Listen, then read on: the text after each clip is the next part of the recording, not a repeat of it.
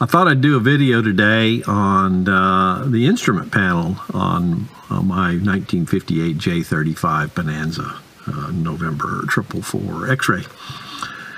Had several comments in the videos lately about people wanting to know what it's like. This particular airplane is well equipped, and I was lucky enough to find one that had all the stuff on it I like. And there's some give and some take in the whole process. I think you'll learn something about how that whole thing comes into play if you ever get ready to buy yourself an airplane. I hope you enjoy.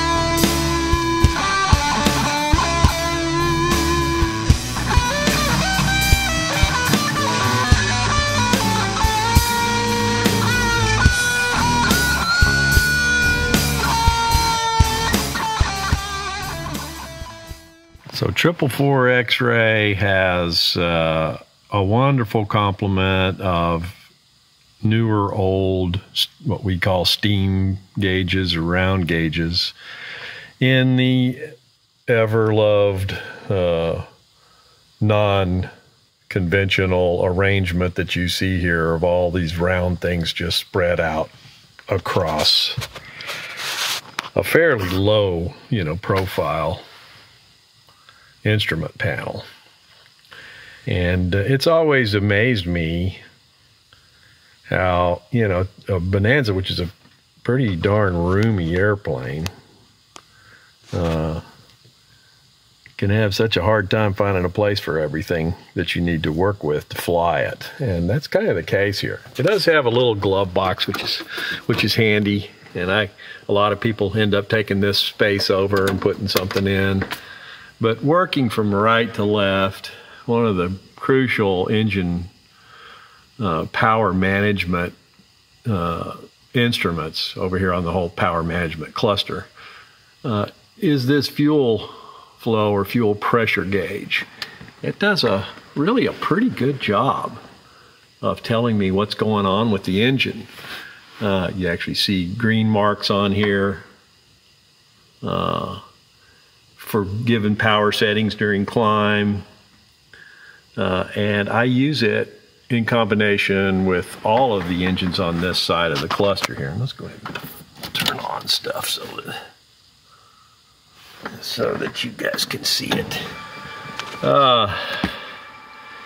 So fuel pressure in pounds per square inch is displayed on here, and I've learned to equate that to fuel flow. RPM, obviously, crucial engine gauge. This guy tells you, how many times the airplane's propeller is rotating, but 2,000, 2,500 RPM is sort of that green range that you see, the little green mark there. In a complex high-performance airplane like this, it has a variable pitch propeller or constant speed propeller. You have a manifold pressure gauge, which you balance with the rotational speed of the prop with the amount of energy the engine is reproducing at a given time. And then my favorite instrument in the entire airplane is this graphic engine monitor down here, which gives me all 6 cylinders and shows what we're looking at in exhaust gas temperature and cylinder head temperature, and compare the two. And this really helps optimize the leaning process, making sure that the engine is burning as cleanly as possible, clean fuel burn. And of course the old turn and bank indicator.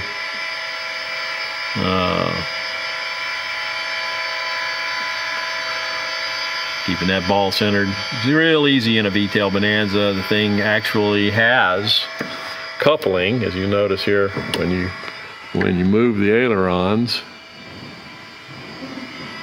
or when you move the rudder pedals. They're coupled together with a bungee cord. So flying a V-tail can get you to be a little lazy because it's just so easy to keep the thing coordinated.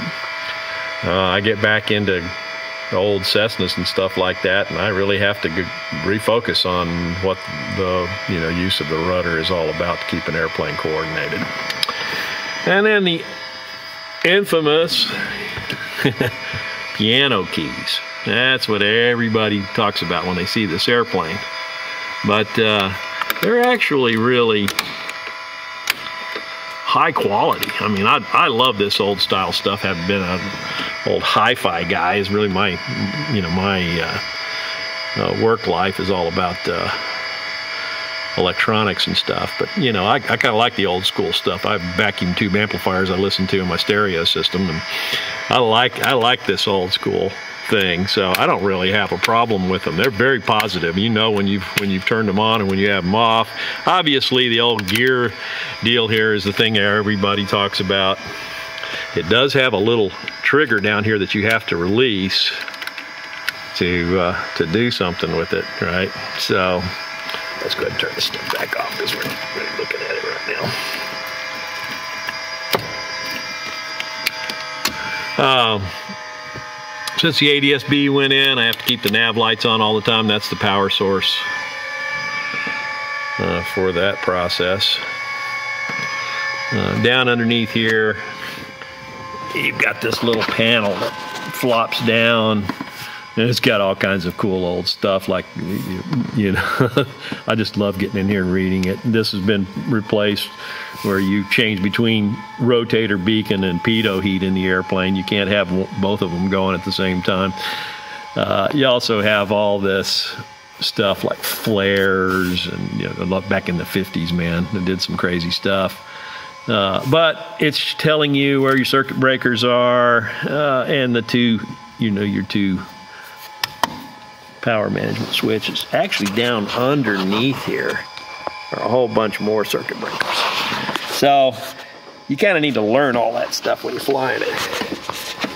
Flying the engine settings is all done in fact, flying a Bonanza in general, the smoothness of operation of the throttle is something that really impressed me. I was just commenting to somebody on YouTube talking about a V-35B. A good client friend of mine took me for a ride in his V-35B while I was getting my very first flying lessons, and having flying around in 152s and 172s and stuff, I was so impressed with his smoothness of operation and flying as he came in for a landing, and literally just adjusting the speed of the engine by just rotating this vernier throttle. And you use this all the time. It's wonderful. It makes the airplane, the flight in the airplane, seem so smooth and so easy. All of these guys adjust through verniers like that so that you can get just the right settings.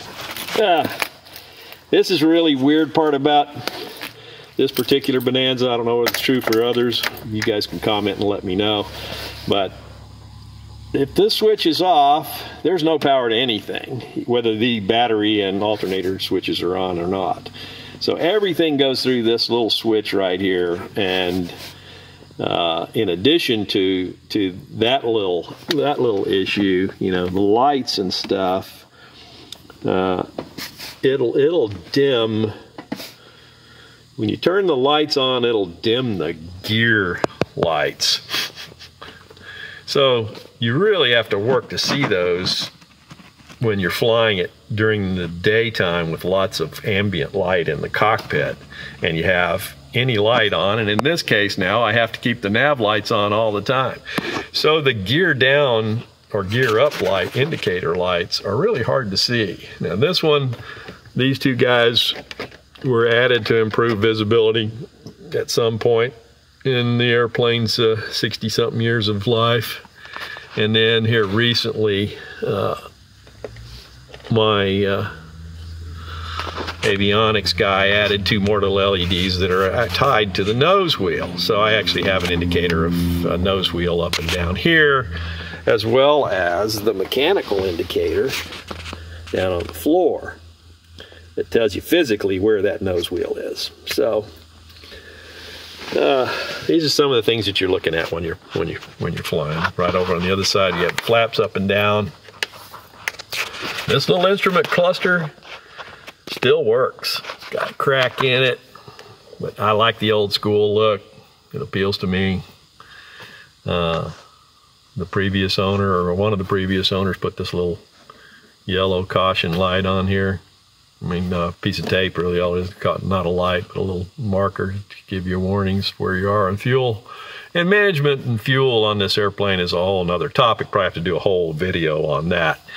But, and when you move above that, you've got your vertical speed indication and your altitude. So, you know, they're grouped in sort of logical clusters. You have your engine management stuff over here on the right, which is common on a lot of airplanes. Of course, the ball indicator is not necessarily an engine deal, but it's there. Then you've got your altitude or vertical sort of stuff. Then right above that is this little box on the dash, which has a lined up clock, your outer marker beacons, indicators, and very important instrument, vacuum suction gauge. So move on across, you've got flight instruments over here. Now this airplane is equipped, very nicely equipped. That's one of the things I was not only was it in the town that I live in when I got ready to buy it, but it also had all the stuff on it I was looking for. And the 2 things that were, or 3 things really, that were really important to me were the Garmin 430 WAS, which will do fully, well, in this case, coupled with STEC 30, which is built into this instrument over here. The second most important instrument in the airplane that I really wanted to have, or sort of required when I was getting ready to buy, was an autopilot with altitude hold, at least, if not full-on automated altitude control. But this airplane has the STEC 30 autopilot in it, which will allow me to fly full instrument approaches. It'll handle all the navigation part of it. I'll have to manage the altitude hold stuff with this button right here. Altitude engage and disengage. Whenever I've hit the altitude that I want to, I can hold that altitude. So that some airplanes actually can sit there and regulate your vertical speed, do all kinds of stuff, fly the entire approach for you. I have to be careful on the step downs on instrument approaches, but all the rest of the stuff, including holds, it'll intercept a hold and go into a holding pattern and do the whole thing for you.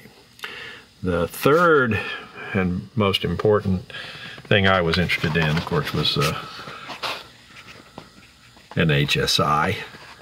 Horizontal situation indicator is overlays, you know, the direction you're traveling with the navigation data. So you'll see these 2 little guys right here. This is really a critical element of flying the airplane.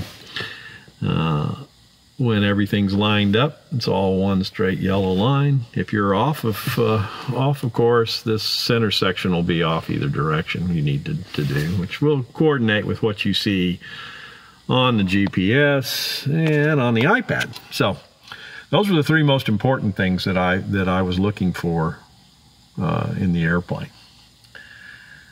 So as you keep moving around the panel, we have our intercom control here, and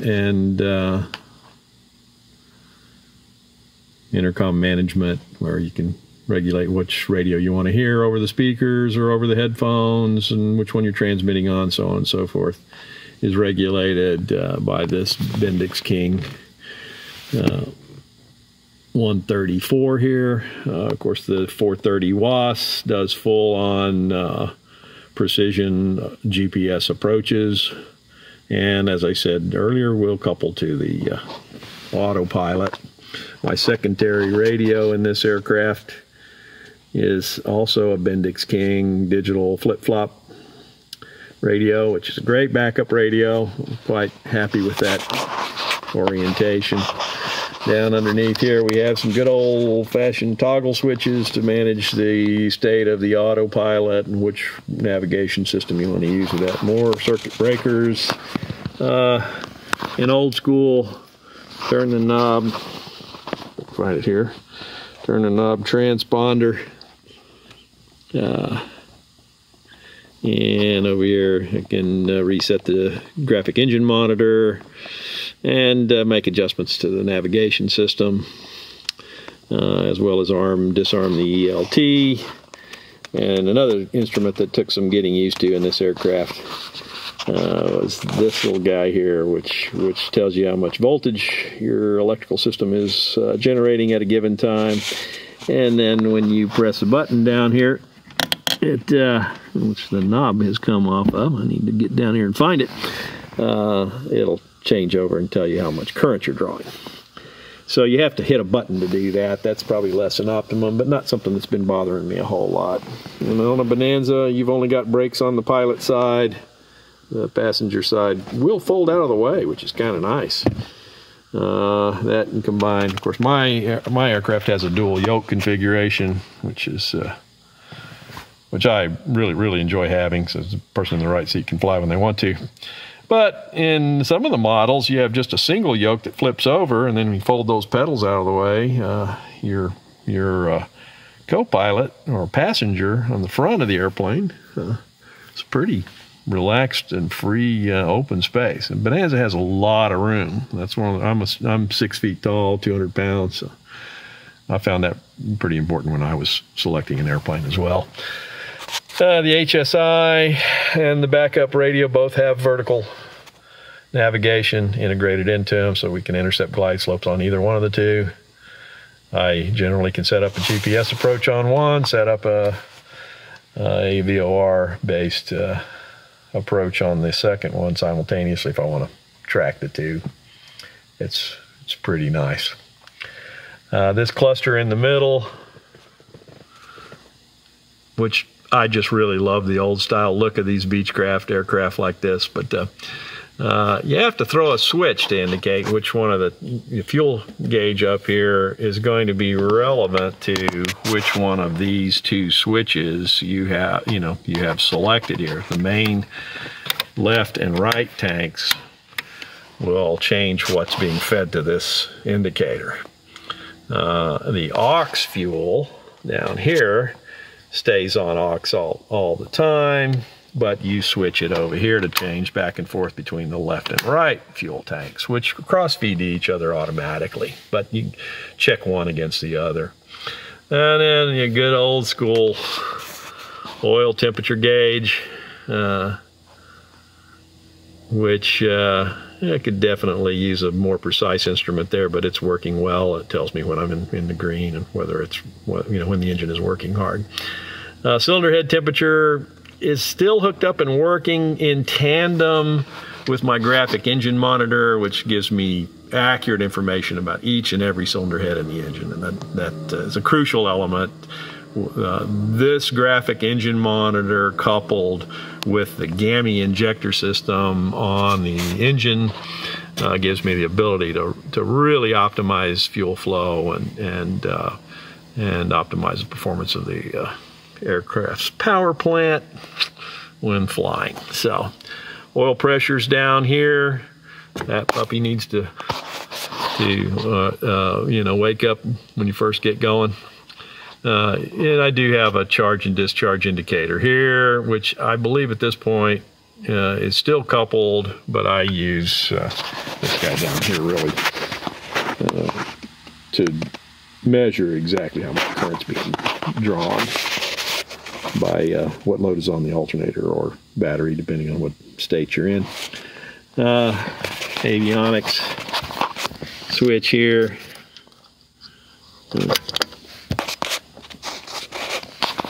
Needs to be on if you want all that stuff to work.